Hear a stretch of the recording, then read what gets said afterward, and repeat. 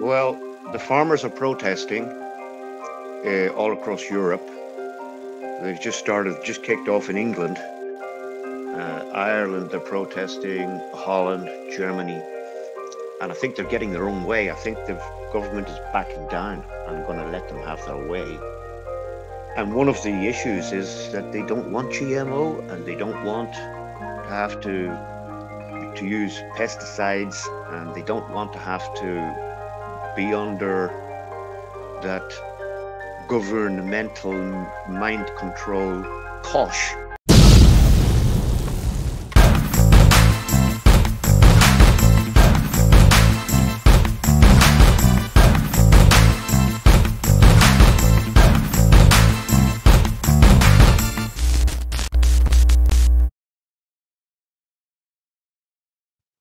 Oh, much more natural, much more natural. Like there was an old system here of the cuisine française. You'd find it locally everywhere. It has died down in favor of pizza and burgers and fries and stuff like that. But when I frequented those restaurants, and when I said, "Oh, I'm a vegetarian," they would go extra special to make something nice. And it was the same when I was in Italy. Italian food in Italy is it's brilliant. It's delicious. Eat that 30 years ago. Now it's even better. So it was never a problem. You know, most chefs would know and would be kind of qualified in a way to make something extra special, nice, vegetarian. They want to be able to show that they can do anything. You know, so I've never really had an issue, you know. So what's the sorry for interrupting you. What's the law with GMO and preservatives in France? Because I know countries like Russia, GMO was outlawed, Spain, GMO was outlawed. Like, how is it in France as far as on a national scale? Well, the farmers are protesting all across Europe. They've just kicked off in England. Ireland, they're protesting, Holland, Germany, and I think they're getting their own way. I think the government is backing down and going to let them have their way. And one of the issues is that they don't want GMO and they don't want to have to use pesticides, and they don't want to have to be under that governmental mind control cosh. And they've kicked up a lot, you know. So there's been a lot of controversy about it. I'm sure it's going on.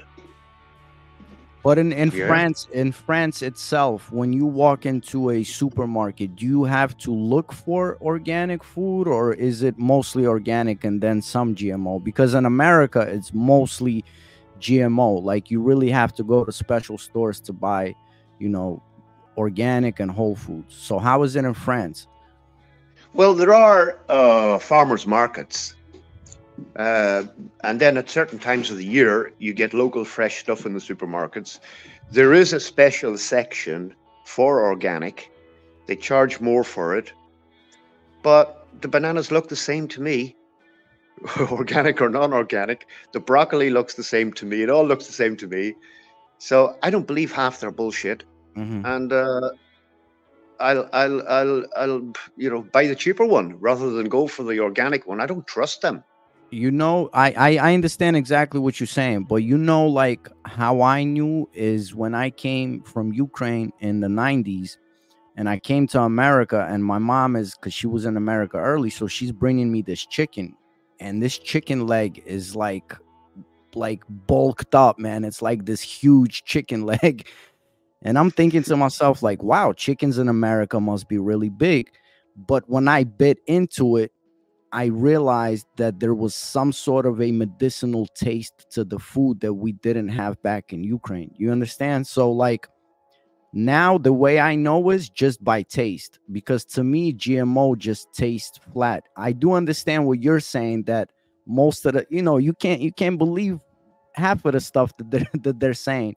But like to me, I know by taste. Do you tell the difference by taste or not, or like it's I the same? can, yeah, I can, yeah.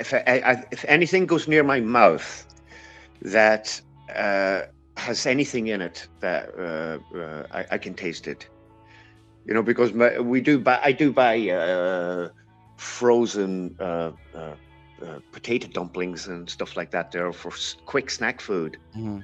and frozen fries and stuff like that. And a lot of them taste nice. And I found a few recently had this odd taste to them, and I just don't eat them. I won't eat them.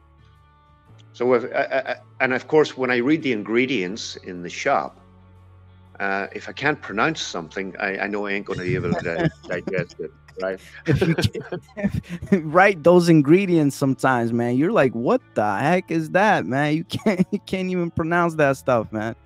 Yeah, so I ain't Yeah, going to be able to digest it either, you know. yeah, So, but especially because I think for so long your body has been so cleansed. I sometimes I try to explain this to people, especially for you, like your body's gone through a whole different metamorphosis, and this is why, like you said, something gets close to you, you know right away if this has been sprayed or if this is plastic or whatever, you know. So I you definitely get, know. yeah. If you're too used to it, you'll never figure it out. You know, I mean, like Right. someone who eats it every day and doesn't know.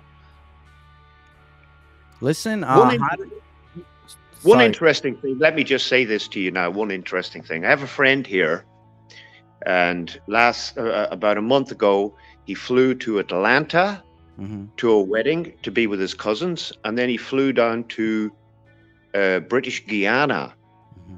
to be with the rest of his cousins, and then he flew back to me. You know, Hmm. so I asked him. I said, "Was there were any fat people in British Guiana?" He said, "No, everybody's thin." He said, Hmm. "All my cousins in British Guiana are thin, and Hmm. when I got to Atlanta, he said all my cousins are huge." This is terrible, man. Yeah, this was last week. This is terrible, man.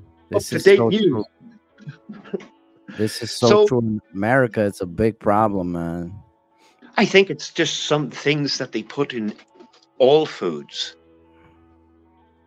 You know, so even if someone thinks that they're eating better than the other guy or eating not the same low quality as the other guy, they're still getting the same uh, hormone or Hormones. glandular altering substance. Mhm. They I know wanna. every poison. I wanted to ask.